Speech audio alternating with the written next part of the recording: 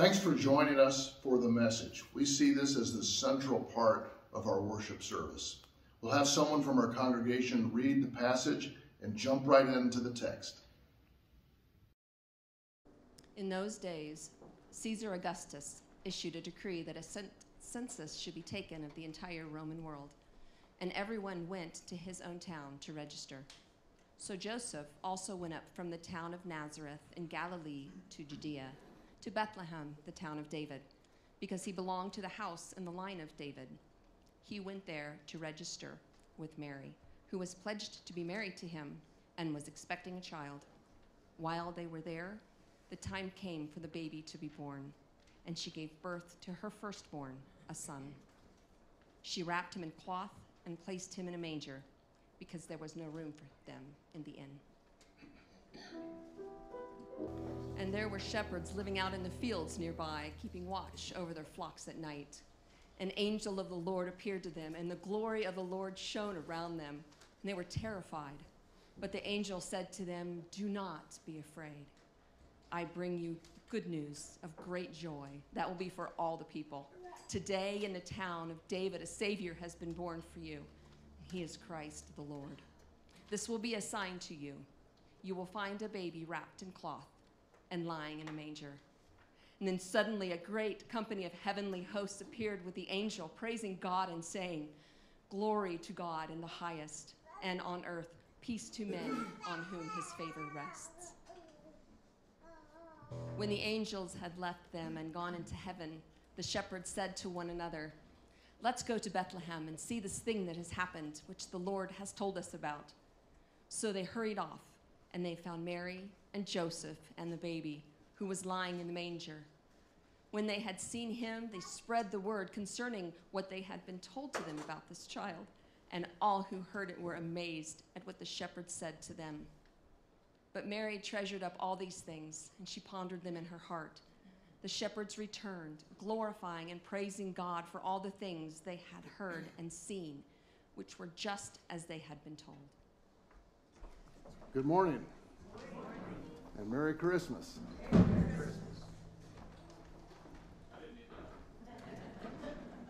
can blame it on the guy next to you. Just turn around and look at me.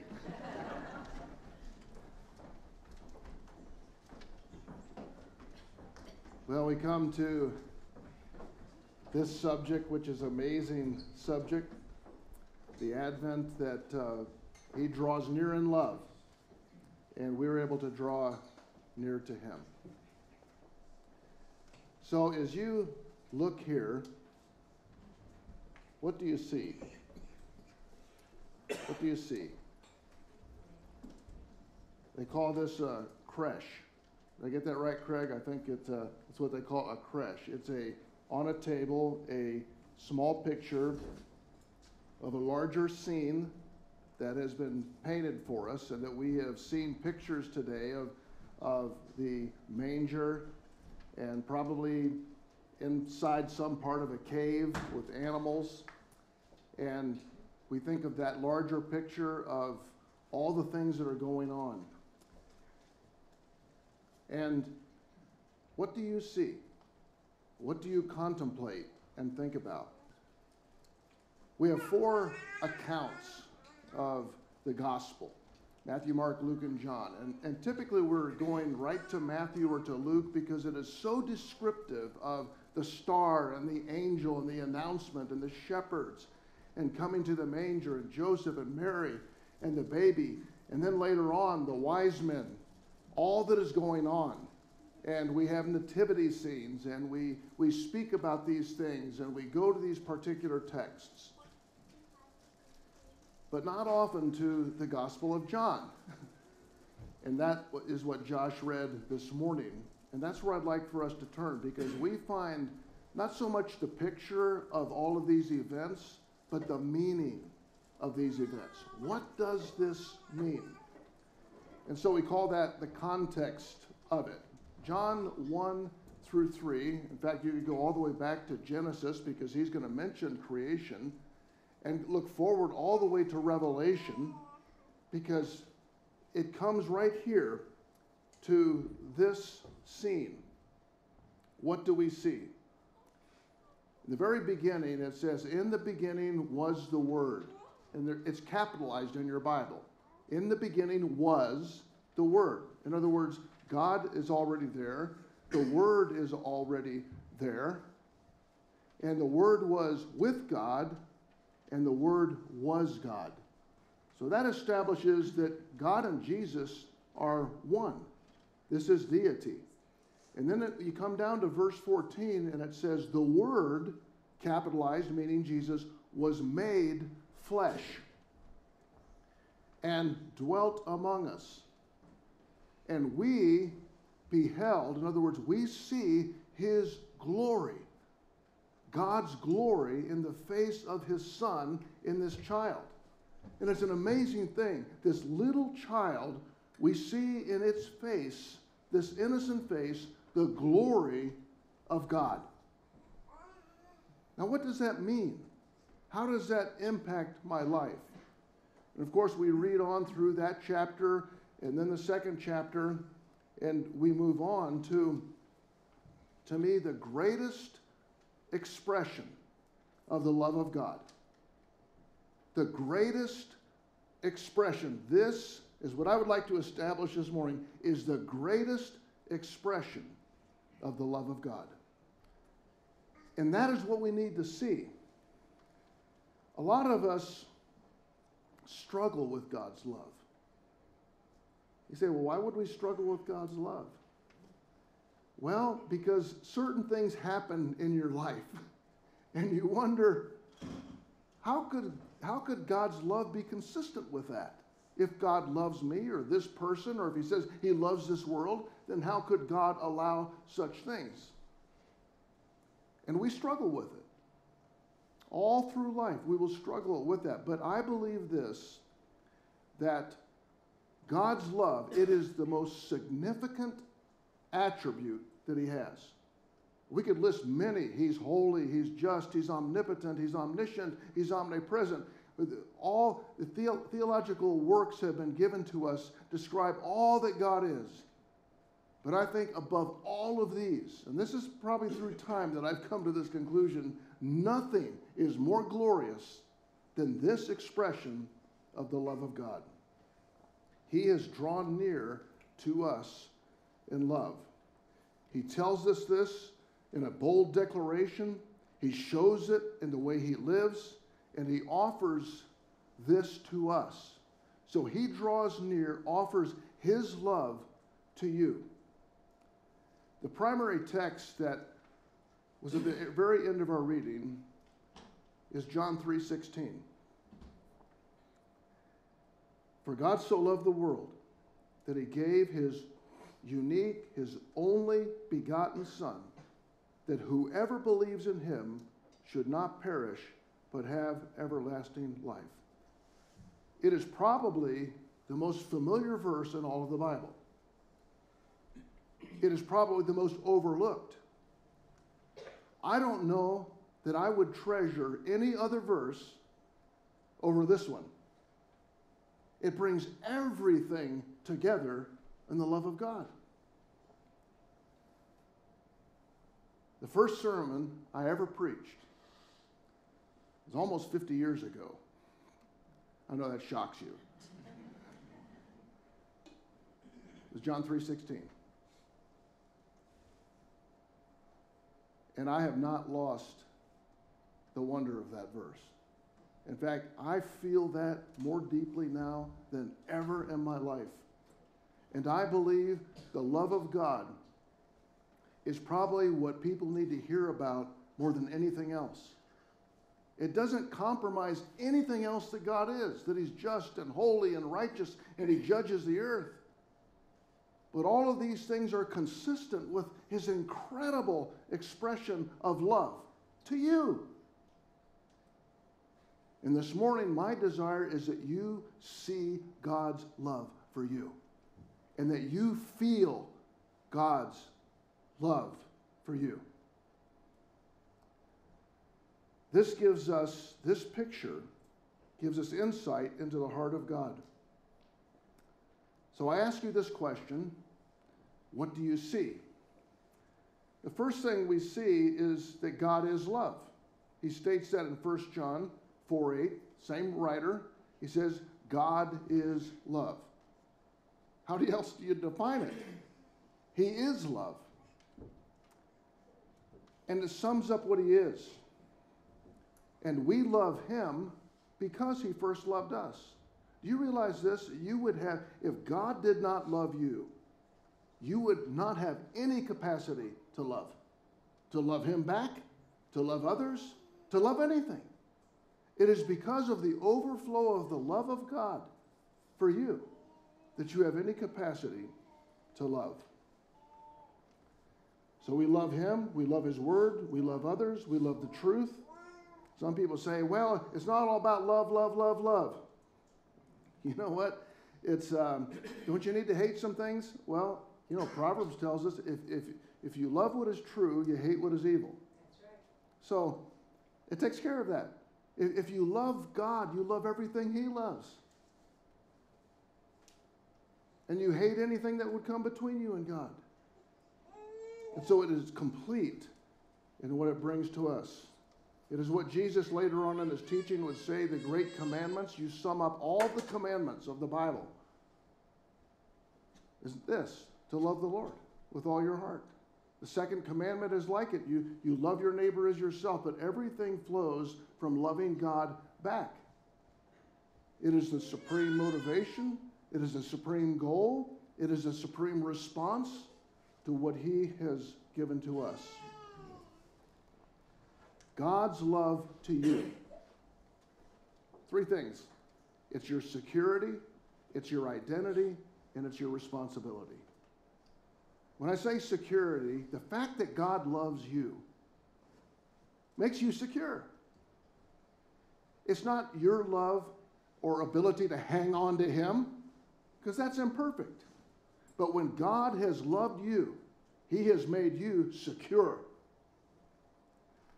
It's also your identity. The love of God, it brings me into his family, and I am known as his. It is the mark of my life. And it is also my responsibility. So when God loves me, what he wants is for me to love him back. That's true worship. That's what he wants. God loves you, and he wants you to love him back and live as the primary motivation for all that you do out of love. You know, there are a lot of ways we could get fired up and motivated and do things. Many reasons. Could be pride, could be fear. There are a lot of ways you can get fired up to do something, but there is no pure motive for any action in your life than love. And that all flows from God to you. You know, there are lots of kinds of love. In English, we have one word, we use it for everything. You know, I love Colorado, love pizza, love the Broncos, love my wife, love God, love church, love my grandkids. The Greeks would have 4 different words, and they would mean different things. Could be relational type, could be marriage, could be something that you love. But agape love was introduced new to our New Testament writings in the Greek. And agape love is different than any other kind of love. I want you to see this, because the way that God has loved you is incredibly unique. The first thing about agape love is it's initiated. For God so loved. In other words, God initiated all of it. It wasn't a response. You know, most of the time we love stuff that gives us something. You know, I like this, so I love it, or you like me or love me, I love you back. And so most of the time for people, love is a responsive behavior. But God has initiated it. And agape love that comes out of my life is initiated. Nothing needs to prompt that. Secondly, agape love is sacrificial. It gives up something. And most of the time, we like to get something. Our love is, the love we want is feeding me. But the kind of love that we're talking about here is sacrificial. It gives up. And third, it is unconditional. Completely unconditional. So he did this, loving us, and the spillover to our lives, loving him back, and all of our relationships is that kind of love. And it is so different than every other religion, every kind of moral group, any kind of good advice. Nothing can compare to this. You look at all of the books, and it's a list of rules of do's and don'ts. It's a list of do this, do this, do this, and maybe you'll get to heaven someday. This isn't what he describes. His love. He initiates it. He sacrifices. It is unconditional. It is complete. So God is love. The second thing that I want us to see is that God has expressed his love. He's shown us his love. In the book of Romans in chapter 5, verse 8, it says, "But God demonstrated his love toward us, and that while we were yet sinners, Christ died for us." So, most of you probably know this verse, John 3:16, right? I mean, if you haven't seen it, look in the end zone of NFL football game, and you'll see it on John 3:16. And it says, "God so loved the world." And that's a pretty good translation from the Greek to the English. But if we were really to get the meaning of it, we would say it this way: God loved the world in this way. So when he says God so loved the world, in other words, here's how he loved the world, that he gave his only son. Here's how he did it. His love has already been defined. He is love. He is described by many passages of scriptures, but he demonstrates this to us. No greater love, John 15, verse 13 says, no greater love is there than this, that a man lay down his life for his friends. I read a lot of war history, and one of my favorite stories is reading about the life of Robert J. Miller, who probably most of you have never heard of, but he applied to the Naval Academy and was turned down because he was colorblind. You get turned down for a lot of things when you apply, and so he joined the Army and worked his way through to be in Special Forces, Green Beret, was sent to Afghanistan, and as a 24-year-old, he is point man for a group of Green Berets. There are 15 other Afghans, and they're sent to rescue a village that's deep into enemy territory. And he's at the point. They're going through one of these valleys, and all of a sudden, fire comes down of bullets and bombs and missiles on them, and everybody is in a panic. And the captain who's behind him orders everyone to retreat. And Robert is thinking, if we all turn around and start running, we're going to be slaughtered.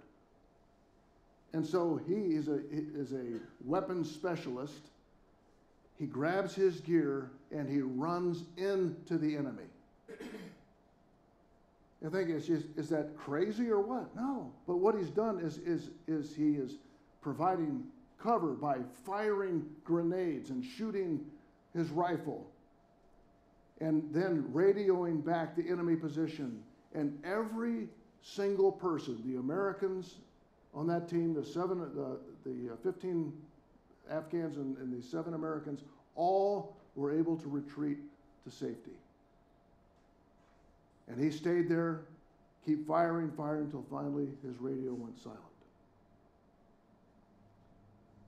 You know, think on that story to me is moving. I mean, it's just moving. It's just about 3 years later, that this happened in 2008. In 2010, he received the Medal of Honor, and he should have. You think what someone would do for his comrades. And Jesus, in a sense, has done that for us. And so much more. And so, when I say so much more, because he has done that not for 15 or 24 or a group of people. He's done that for the whole world. And drawn on himself the enemy fire, all of the hostility, and took it upon himself. That's the kind of love. And it was motivated by love. That's why when we read John 3:16, for God loved the world in this way. He gave his only Son. His only Son. And then, finally, God is love because he expresses his love in an offer. So that they might have eternal life. Not perish, but have eternal life. You know, I think of everything you read, every sermon you hear, you get to the end, you ask the question, so what? So what? John 3:16, so what? Here's what. If you believe this, if you receive this, you shall not perish, but have everlasting life. That's a promise that comes from God. He did all the work out of love for you. All your sin, he took on himself to provide your freedom. You know, I think that it's a gift. You talk about the gift of eternal life. There are many gifts that come with Christ, but he is the gift. God's gift to us is his Son completely. And he says, I offer it to you. There are many things we learn about God. He would go to this measure to provide for you eternal life with him, the forgiveness of sins, and a future. He does this out of love. And he waits for a response. You know, we'll probably tonight, how many of you open up a gift on Christmas Eve? You do that? Some of you do that? You know, we got to wait till tomorrow morning. But when you're handed a gift, you don't try and pay for it. I mean, that would be insulting to the person who did that for you. It was paid for. It was paid for. It did cost something, but it's a gift. So heaven is a free gift from God, paid for by the blood of Christ, offered to you, handed to you, handed to you.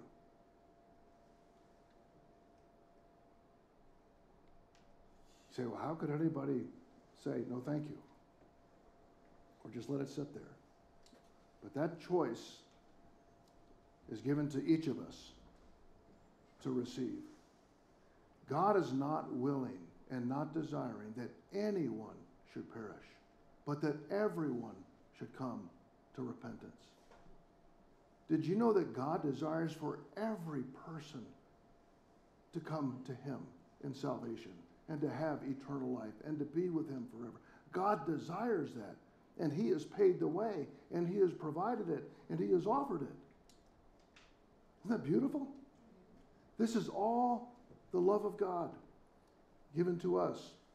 Our security, it becomes our identity, and it becomes our responsibility to love him back. What do I do with the gift? You say, well, what hoops do I have to jump through? Just this. Thank you, Lord. Thank you for dying for my sins. Thank you for giving your Son for me. Thank you for giving me eternal life. I accept this gift. That's all. The only way to come to God's in humility. It doesn't need to be a fancy prayer. As I've said many times, you're looking at me. You can pray right in your own heart before God. Lord, I receive this. I take this. I believe this. I accept this. So when we come here this morning, what do you see? What do you see? God is love. He rescues us, he redeems us, he restores us, and he gives us every reason to live. He has drawn near.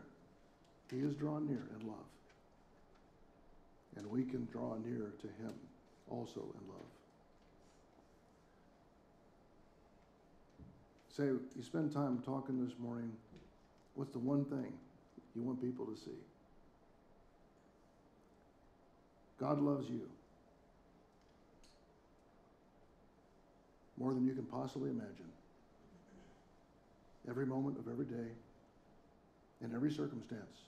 When you doubt, when you fear, when you wonder, he loves you. He will always love you. You know, that, to someone who's never come to Christ, that's a great invitation, isn't it?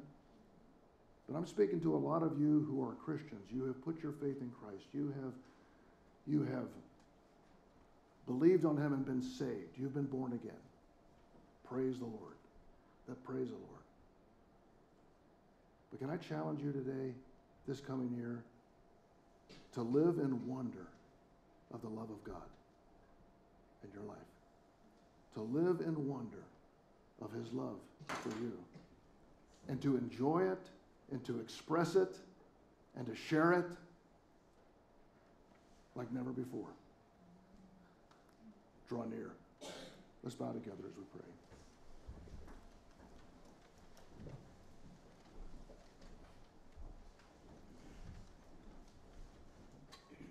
It's a marvelous thing, Lord, a wonderful thing, glorious thing. God became flesh and lived among us. As a little baby, we behold the glory of God. And more than anything else, through all that we read, we see your love.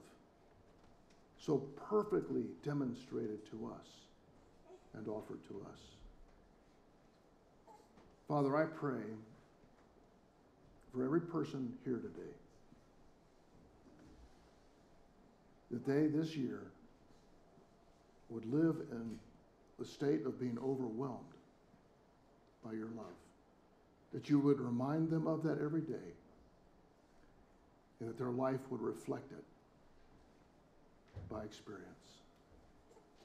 We pray in Jesus' name. Amen.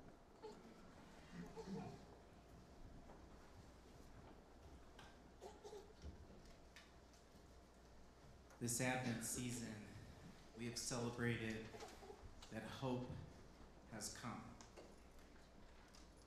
We have celebrated that peace has come. We have celebrated that joy has come. And we've celebrated that love has come. So the last thing we do this morning, we celebrate at the center of it all that Christ has come. Jesus spoke these words to his disciples, and he said, I am the light of the world. Anyone who follows me will never walk in darkness, but will have the light of life. We draw near. Christ has come.